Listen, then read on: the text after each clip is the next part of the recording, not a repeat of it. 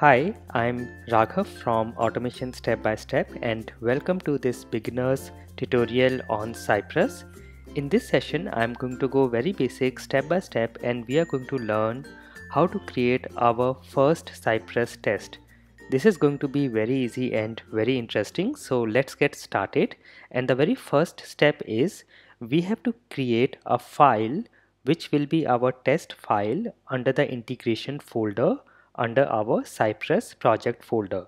So let me go to my Visual Studio Code, and in the earlier session we created a project. We also installed Cypress and set up a Cypress project, and here you can see we have a Cypress folder and under this we have a integrations folder. If I go to integration folder, there is also an examples folder that has some example test files. For now, I am just going to delete the examples folder and I just now have these 4 folders under the Cypress folder. I will go to the integrations folder and here I am going to create a new file. So I can do a right click and say new file, or I can just select the folder and click on this new file icon, and here let us say I will call this file as my first test and I can say .js. So this is going to be a JavaScript file, and hit enter and you can see the file is created here and we have got the file editor here. So we have done step number 1. Step number 2 is at the top of this file I will mention triple slashes and say reference types equals Cypress. So what does this mean is, let me show you. I will say triple slashes and I will say reference types equals, and I will say Cypress, and then I will close this. So here by doing this I am telling the program to allow auto completion in this script or in this file from the Cypress library or the Cypress node package. So it becomes very handy and very useful. All the auto completion or code completion will be done according to the Cypress library or the Cypress package. Now let me also increase the font. You can go to settings and go to settings here, and I can just search for font, and you can see here under text editor we have font, and I can change the font from here. Let me make it 20, and if I go back, and yes, I hope this is now very clear to you. I will close the settings tab, or let me go back to settings, and let me say 22 should be fine. So it is very clear to you. Yes, this should be fine. Now I have done step number 2. Step number 3 is we need some test runner to write our tests, and we are going to use Mocha.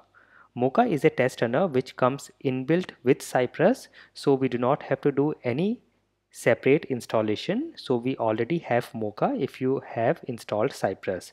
So now we will go to step number 3 and we will write our test function. So for this I will say it. So I'm going to use a it function or a it block. This is as per our test runner Mocha, and I will give brackets here, and you can see as I am typing I am also getting all these auto suggestion and code completion. So you can see this is a Mocha function, and this is how we create a test or a it block for a test. And inside this it function I will give the name of the test or the title of the test. So I will say this is Google test. Let me say what I'm going to do here is I'm going to go to google.com and then I will type something on this text box as my first test. Now do not worry, this is a very simple demo. In the coming sessions I will show you demo on some different applications, but for starting let us go with google.com. So I will say this is Google test, the title is Google test, and then I will give a comma, and now I will say function, and this is how we create a function in JavaScript, and then curly brackets, and I can go to the next line. Now a different way of calling a function is you can also say give brackets here like this and then give a equals and a arrow sign. So this is also a way of calling or declaring a function. Let me go back with the traditional way of using function, that is I will say function brackets and then a curly bracket start and a curly bracket stop, and this is the end of the it block. Now inside this I can start typing my Cypress commands. So for that I will say cy or sci and give a dot. So sci is the object of Cypress and it is like a gateway to all the Cypress commands. I will say cy dot, and you can see, and now step number 4 is we can now run our test by using the command npx cypress open. So let me just save everything. I will press Ctrl S on my keyboard. You can press Command S if you are on Mac. And now I will go to terminal. You can see you can go to terminal from here, and I am already here. So I will say npx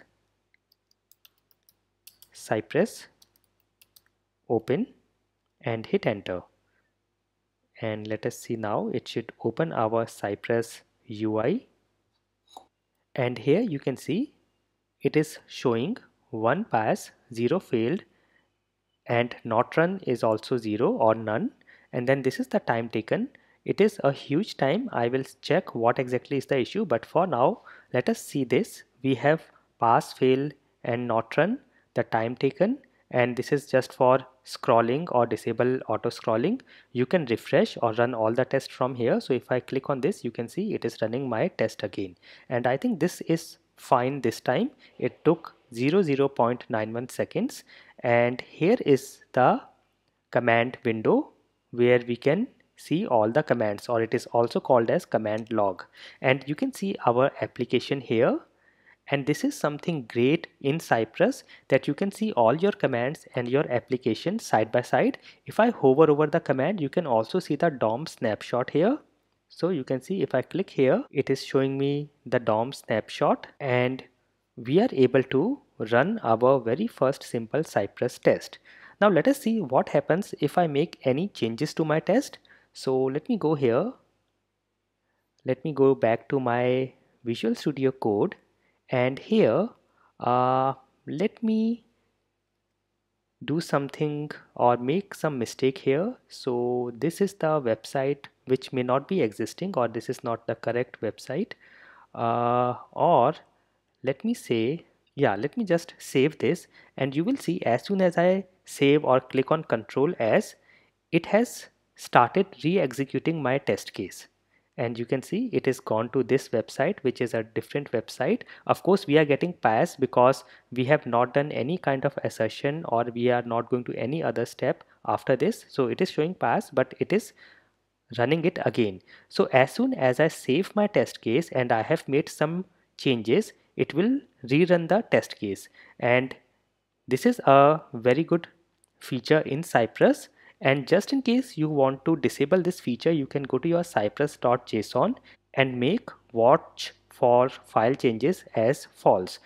By default it is true. So if I go to my cypress.json, as of now it is empty, and I can say here watch for file changes, and it is by default true. I can make it as false. For now let me keep it as true because I want to run the test on every change. And then there are other configurations like wait times and different things that you can do in cypress.js. And go back to my first test case, and let me go back to google.com, and let me now run this again. Now in the on the terminal I will press Ctrl C. So I will terminate the current job and I will run Cypress open again, and now I will go to my test case, so it will run the test again.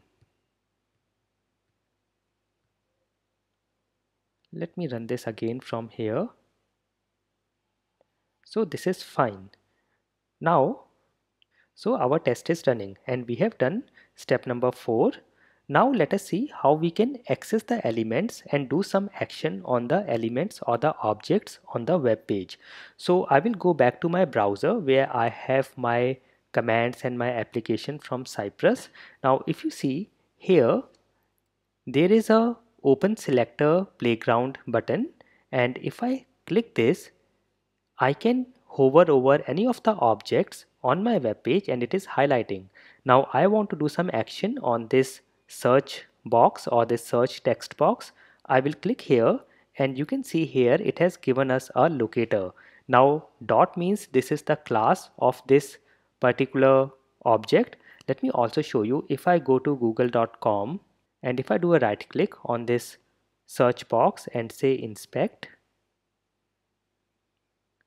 you can see it highlights this area which is corresponding to the properties and location of this search box, and here you can see this is the class glfyf, and this is exactly what Cypress has used. And dot means class. If it is id that is available, it can use hash here, and it has given us the complete command actually. So you can see we can use cy.contains or cy.get, and I will just copy it from here.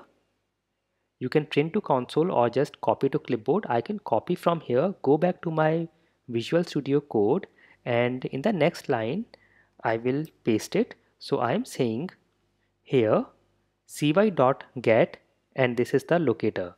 So with this it will be able to locate this object, and after this I have to do some action, that is I have to type something. So I will say dot type, and you can see I am getting auto completion. And here in the bracket I will give the text I want to type. Let us say I want to say automation step by step, and I will save this. As I save, it will rerun my test, and you can see it is rerunning. Let me refresh or run again, and yes, you can see it is now typing automation step by step and everything is passed. You can now appreciate how easy it is with Cypress. You can go and see each and every action. So on typing of every key, we have got all these commands, and you can hover over these commands and you can see everything on the screen as well. And then if I go to the main command, that is type, and if I come here, you can see before and after screenshot. So what was the state of the application before and after this command? You can hide highlights, you can close, you can see the DOM snapshot, everything you can do from here. So let me run this again and see what happens. It goes and types automation step by step, but after this we have to click on the search button, or in general we press enter. Let me do that. So I will say here, I can just say, I will give curly brackets and use enter command. So here I'm just saying enter, and if I now go and see, and yes, let me run this again to show you. I will refresh and it is typing and pressing enter and going to the search result page of this search, and you can see all the commands log here. So we have also accessed or located the elements and also have done some actions on the elements or the objects. So the commands that we have learned today is cy.visit to go to any of the URL of or the web page, cy.get to access or locate any object. We have also seen the type command that is used after cy.get or after locating any element, and then we can say type and whatever text we want to type. We can use click again after locating an element. We can do the click action. I hope now you will remember these very basic commands forever, and this is just the starting. Cypress has so many awesome commands that we are going to learn in the coming sessions, and I hope that will be really interesting for you. You can always take the Cypress quiz on my website automationstepbystep.com, and I hope all this was very useful for you. I will see you in the next episode of Cypress. Thank you for watching and never stop learning.